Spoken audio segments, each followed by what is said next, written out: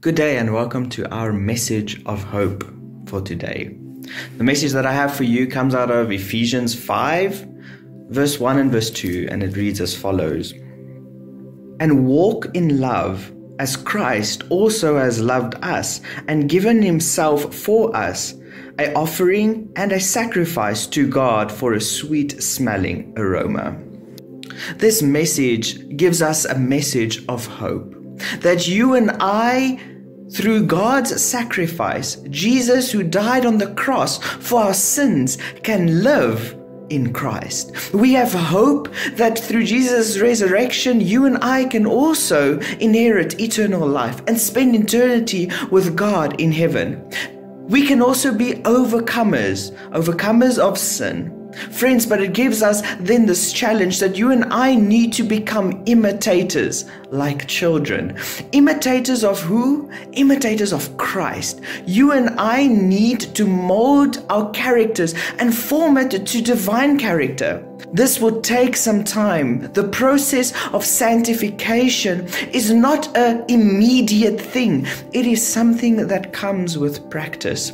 You and I are in this process of sanctification, the process of living a life according to the will of God. And there is many challenges.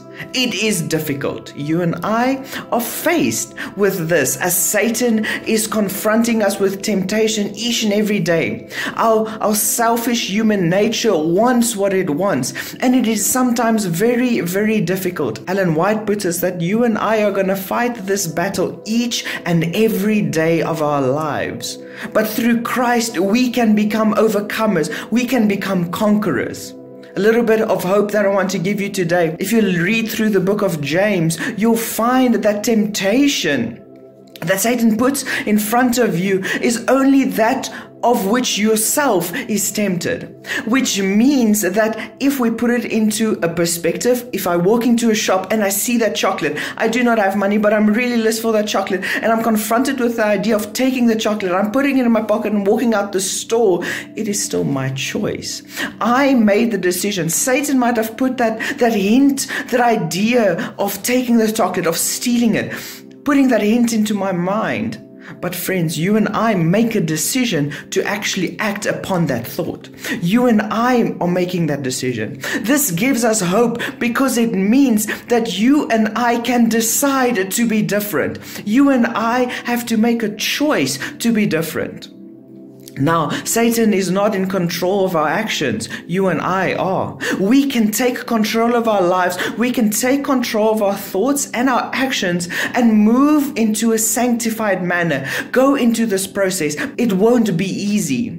Then God, and I want to give you a little bit of inspiration and hope today. When you are confronted with temptation, if you are confronted with this idea, friends, turn to God. Open your Bible and read a scripture.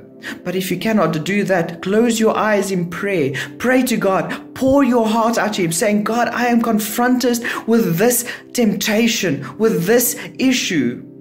Please intervene. Then claim the promise that says, I can do all things through Christ who strengthens me. I can overcome anything through Jesus Christ who gives me strength. And friends, when He ascended to heaven after being resurrected, He told His disciples that I'm leaving you a helper. And this helper is the Holy Spirit. And the Holy Spirit's function is to convict us of sin.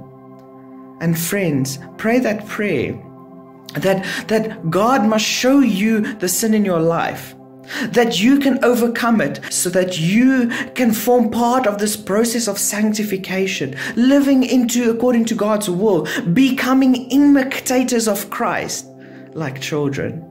Friends, we know as children are running around, they are imitating what they see. Friends, what do you see? Do you look towards God? Are you imitating Him in your daily lives?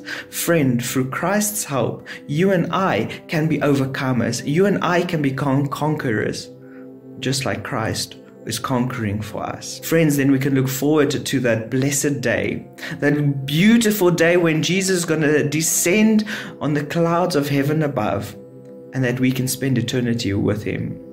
Friends, this is a challenge. Let's become imitators of Christ. Let's become overcomers. I hope you have a very good day, and God bless. Amen.